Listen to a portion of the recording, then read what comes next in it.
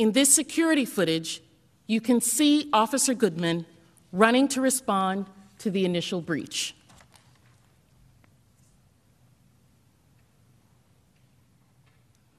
Officer Goodman passes Senator Mitt Romney and directs him to turn around in order to get to safety.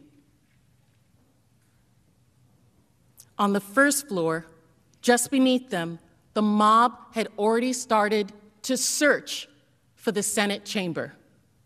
Officer Goodman made his way down to the first floor, where he encountered the same insurrectionists we just saw watch breach the Capitol.